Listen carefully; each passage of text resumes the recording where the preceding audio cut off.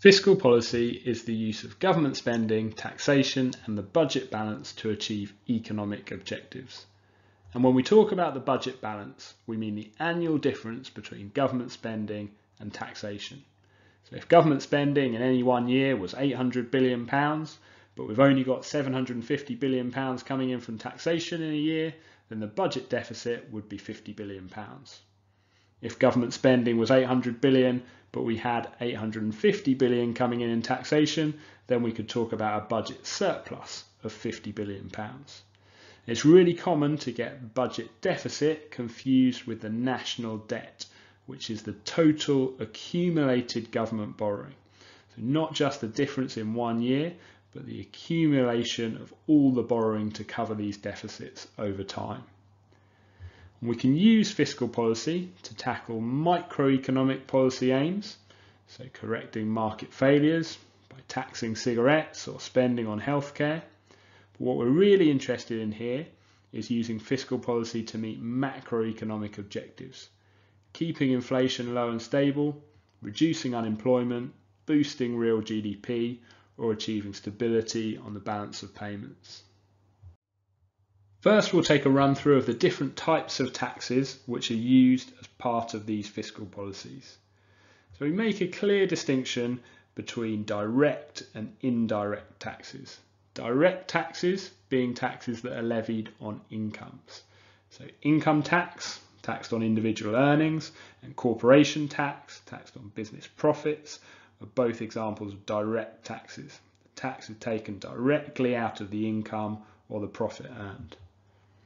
Indirect taxes are levied on expenditure. So VAT and excise duties are examples of this type of tax.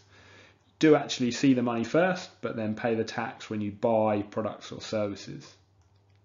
We can also categorise taxes by their impact on levels of inequality and who shoulders the greatest burden of the tax. Regressive taxes take a higher proportion from those on lower incomes. VAT is a regressive tax. And while the rate of VAT is the same for everyone, 20% tax on each purchase for someone who earns £20,000 a year is a much bigger chunk of their income than it is for someone who earns £200,000 a year. And so for this reason, indirect taxes tend to be more regressive. Progressive taxes take a higher proportion from those on higher incomes. So for example, income tax in the UK is more progressive. Everyone gets a tax-free allowance. Then the basic rate of income tax of 20% is paid on all earnings between the personal allowance and around 50 grand, although this is changing all the time because of inflation. The higher rate of 40% is paid on the next tranche of income up to £150,000, and the additional rate of 45% is paid on income earned over and above this. So this taking a higher percentage of higher earners makes it a progressive tax. Proportional taxes take the same proportion regardless of income. So if we were to set a flat rate of 20% on all income earned, that would make it a proportional tax. In terms of how this tax revenue is actually spent, there's a huge range of different things that governments could spend this money on. By far the biggest in the UK is social protection, and that covers a range of spending on things like pensions and welfare benefits. And then you've got health, education, debt interest payments, military defence, public order, so policing, housing, transport, just to give a few examples of some of the real major areas of expenditure. Now we can also draw a distinction between two main categories of government expenditure, and that is current and capital spending. Current expenditure is short-term spending on day-to-day running costs. So that will be things like teachers' wages or energy costs in hospitals. And capital expenditure is more long-term spending on fixed assets which are going to provide returns into the future. So that will be spending on things like new schools or hospitals. In terms of the government using fiscal policy, by changing levels of taxation or government spending to achieve macroeconomic objectives, It's generally a demand side policy. So that means it works by influencing aggregate demand. Expansionary fiscal policy or inflationary fiscal policy works by increasing government spending or reducing taxation. So this will push the budget position towards deficit, and the expectation would be to stimulate aggregate demand.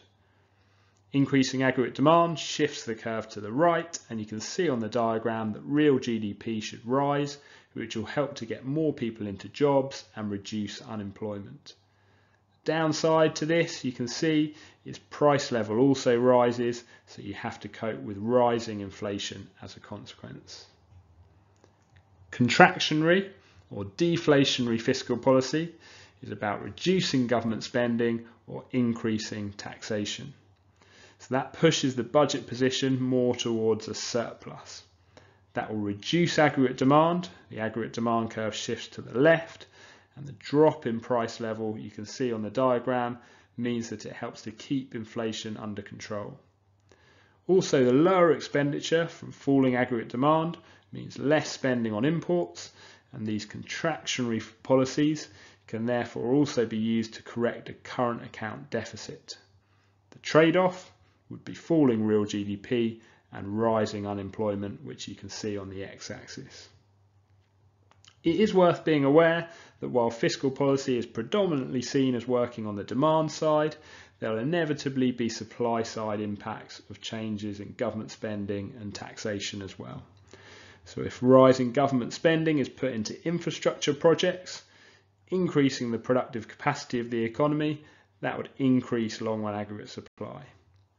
If an increase in corporation tax discouraged businesses from investing, that could decrease long-run aggregate supply by reducing the capital stock.